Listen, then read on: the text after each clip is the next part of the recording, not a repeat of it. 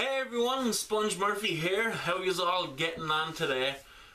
So, have yous ever had a model that you've painted, it's finished or almost finished, you're looking at it, you're saying, fuck, that's a pretty good looking model, I really like how it turned out.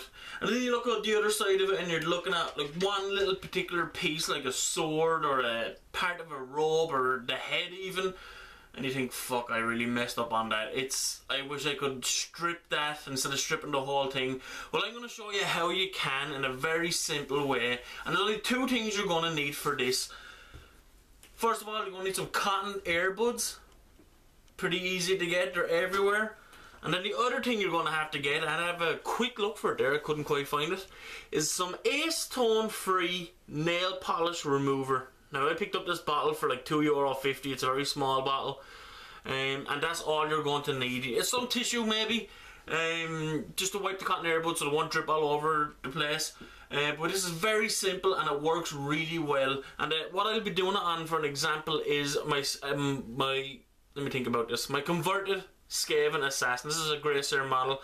As you can see, the swords, well, not the swords, the knives behind him, let me see if I can get it in frame. They're grey. I'm only after finishing the tutorial on how to do it, so this turned out really well. See, it's just a small little piece that I was really unhappy with. The rest of the model is fine, but them knives needed to be restarted.